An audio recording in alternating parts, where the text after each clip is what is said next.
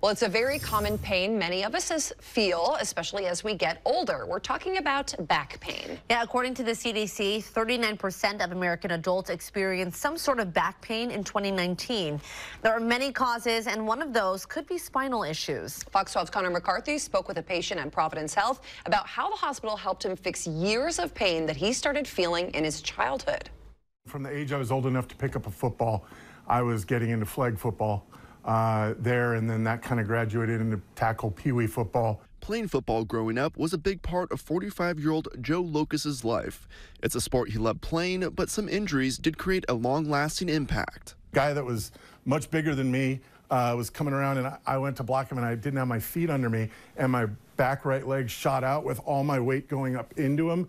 And when I put everything on my back right leg, I immediately felt like oh, that hurt. He says that injury was the first time he felt lower back pain. The pain stayed with him most of his life until it got to the point he couldn't bend down to tie his shoes or get a full night of rest.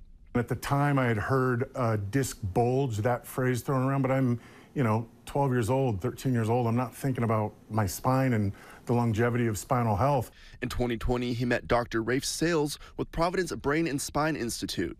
That's when it was discovered that the disc at the very bottom of his spine was bulging out, hitting nerves that would create pain in his back and leg.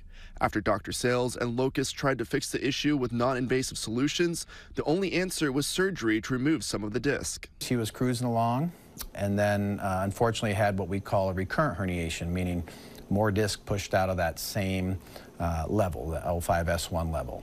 Dr. Sales operated again on Locus's back in the summer of 2023, but he still walked away with the same back pain. So in December of 2023, he had to essentially put a new disc in Locus's lower back with an implant similar to this one.